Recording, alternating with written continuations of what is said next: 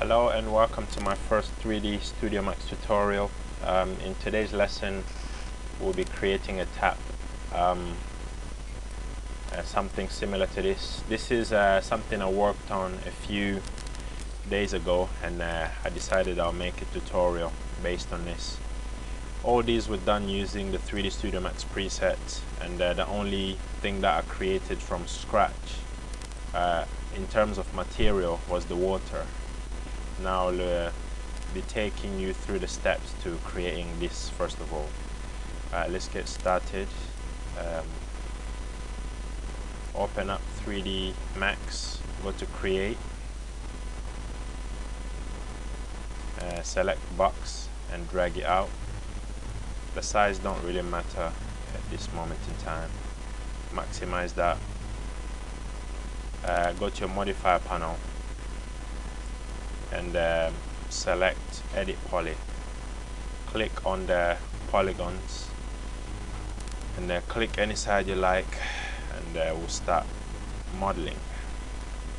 Now I'll go to inset, click on the settings, click and drag up, say apply and then say OK. We'll right click here, select aged faces so we can see what we're doing a bit more. Once you've done that, click on the extrude settings. Once again, drag it out, click apply 4 times and say OK. So your drawing should look something like this. Go back and select the top polygon, inset again, click apply and say OK, and then we'll extrude that. Inset one more time and extrude it down by just clicking it and dragging. If you can't see what you're doing anymore, just go to the top here, and we're gonna inset that again about there, it's alright, and then we'll extrude that using the settings. Just drag it up till you see it pop up, and that's alright. Now get your get your scale tool and just scale it down so it forms a triangular kind of shape, and then we'll inset that again, maybe 2, and then extrude it down, and that's alright. So far we've managed to create the handle, and now we'll be creating the front. Go to the polygon again and inset one more time, just drag it up a little bit, apply, and then extrude out, drag it out and apply a couple of times until it's a little bit longer than the support for the handle, and then click OK. So if we just maximize that for 1 second, click on, basically rotate it slightly and click on the bottom face, and we're gonna inset that again. We're doing quite a lot of that right now. Say apply and then just extrude. Once you've extruded it, just take your scale tool and make it small a little bit, and then inset that again, reduce the size a little bit, and then extrude it inwards. So take it down and then press delete to create a hole. Now we've pretty much created the basis of our tap. I've made it a little bit shorter on this side, so I'll just go back to the top here. I'll use my vertices, and I'm gonna drag out the front a little bit more.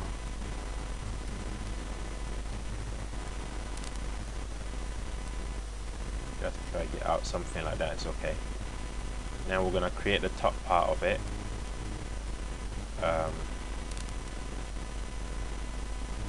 once more we are going to inset it, and then click apply a couple of times, and then extrude outwards, click apply twice, and then insert it again, and then extrude it inwards. Once that's done, our tap is almost complete. Now to create the top part, just go onto the top view and click in that little box, and insert it slightly, just a little bit this time. Now we're going to drag it right back up. The whole pipe, the whole tap will be made from one piece, so just drag that out and then click apply. That's okay. Once that's done, actually that's a bit too high, just reduce it a little bit, a bit more,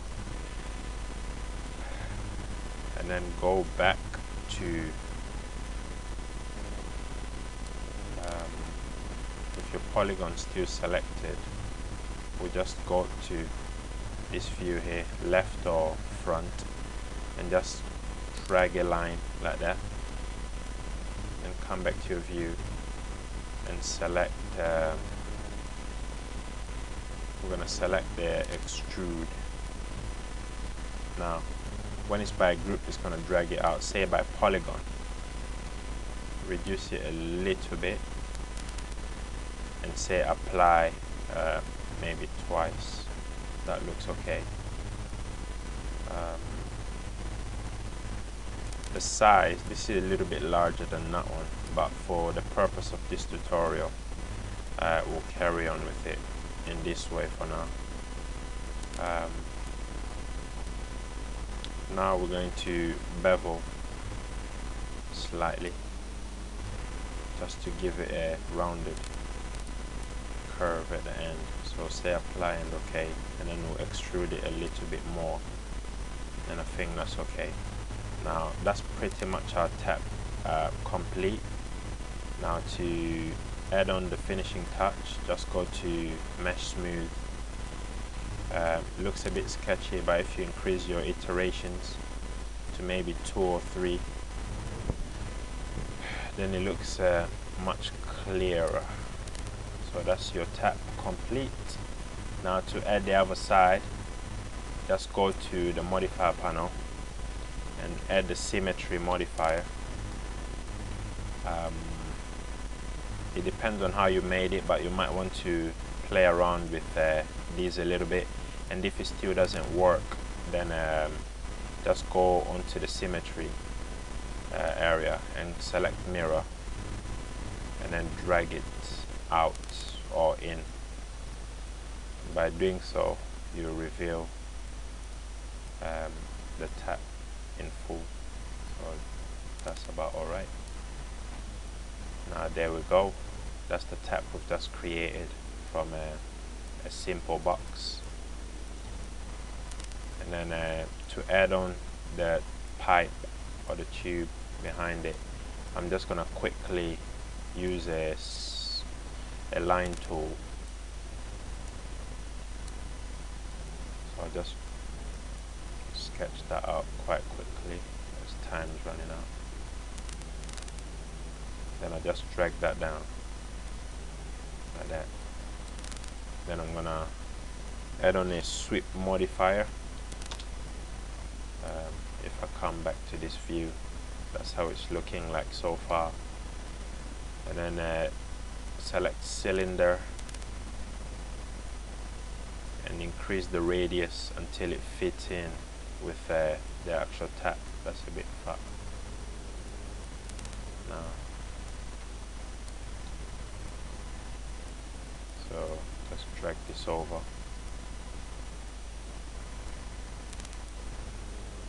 And that's pretty much it. You can play around with applying maybe a smooth modifier on the tap and dragging it down, up, depending on how you want to finish off your